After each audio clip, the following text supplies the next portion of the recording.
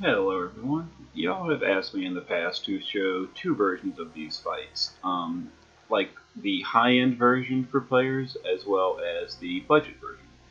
So I'm going to be starting off going with the high-end version. This is going to be doing it quickly with all missions, etc.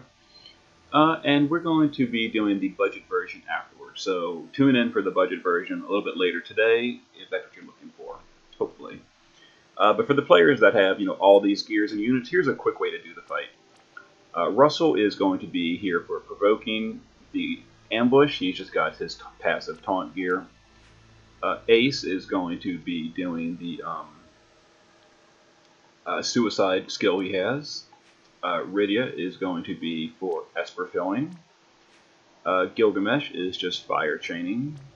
Hayo is going to be chaining fire as well. Fina is just for some support stuff. Queen is for the Esper gauge. A lot of these are naked because they're not really important. Garnet is again for Esper stuff.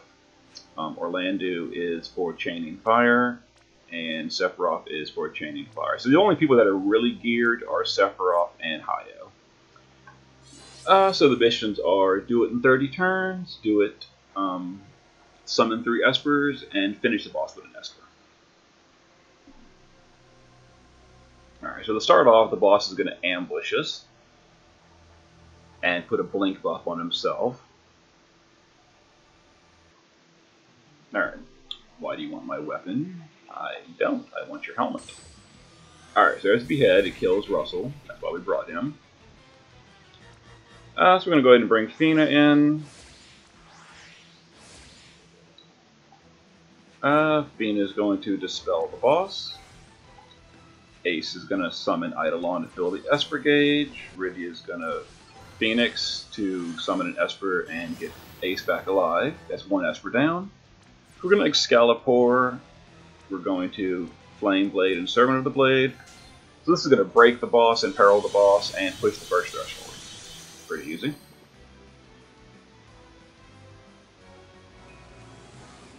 Okay. So we're going to go ahead and get Fina in. And we're going to hide Hayo because we don't want him in for the next part. Alright. Queen's going to go ahead and summon an Eidolon. Gilgamesh is going to Excalibur.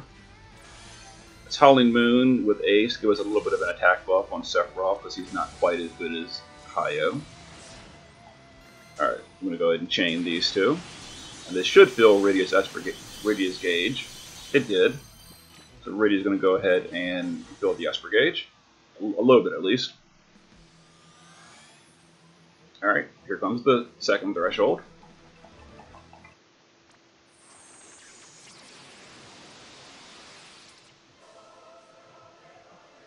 And it's probably going to wipe everyone out. It's not a big deal though.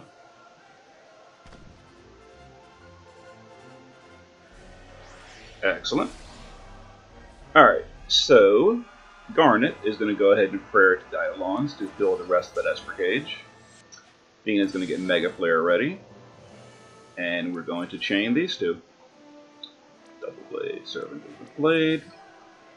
And this should finish off the boss. And there is Bahamut. All missions complete in 3 turns.